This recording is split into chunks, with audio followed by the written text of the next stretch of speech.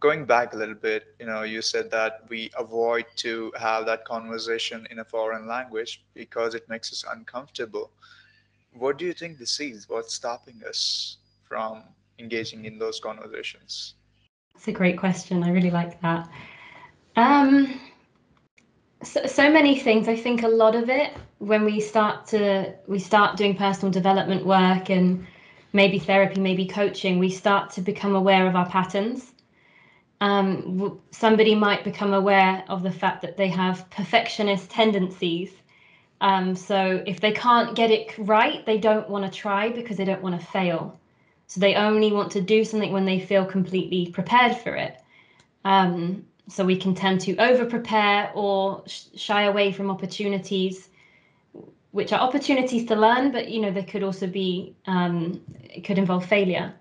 So sometimes it could be perfectionist tendencies. I think a lot of it for me has been, looking at my patterns from, childhood behavior and how I grew up at school and things. Fear of being excluded. A lot of the time, it does come down to these core needs that we have as humans. We want to be heard. We want to be included. We don't want to be different. But when we do speak a foreign language, we are already different, and so it can be really hard to find out your authentic voice in that because you're already an outsider.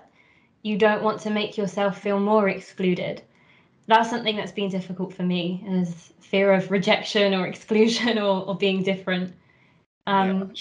So again, coming back to the self-discovery, it is an opportunity for self-reflection to understand your patterns here. Am I afraid of failure? Am I afraid of rejection? Am I embarrassed that people will laugh at me? Have people laughed at me in the past? It might make us think of a time at school where we got something wrong and felt shame.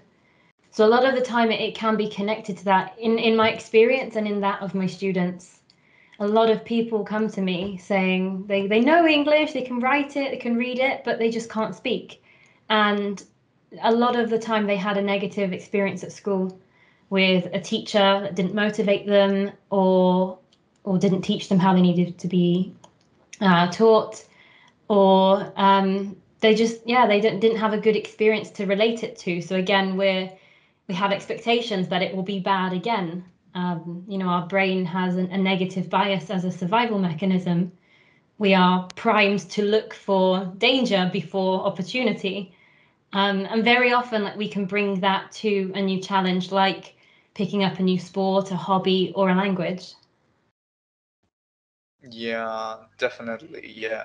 I think these fears are definitely coming from, those childhood experiences, the fear of rejection, or Mm. like you said, the experiences with teachers, if you make a mistake, the teacher snaps at you. So that fear is permanent in your mind. So let's not make mistakes, and if I want to avoid making mistakes, I would rather not speak at all. So, I'm Yeah. safe.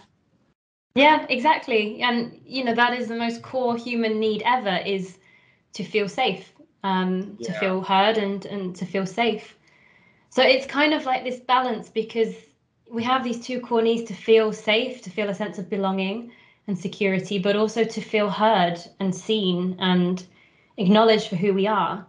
And this need to feel safe sometimes can encourage us to stop going for those opportunities because we're afraid. But at the same time, I believe that learning a new language, and that will open a door to hundreds of new connections you can make, that it could help you feel more seen or more heard or more understood. In my experience, traveling and speaking different languages and meeting all these different people has been, it's been many of the threads in the tapestry who've made up who I am. It's been a wonderful way to get to know myself gradually through many different perspectives that have been shared with me. So I think if we're ready for the challenge, that there's so much opportunity there.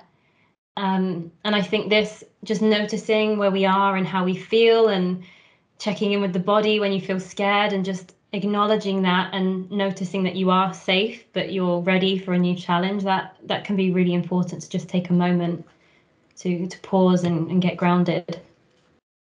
Yeah, Right. You have to ask yourself, like, what's the worst thing that can happen, Yeah. Yeah.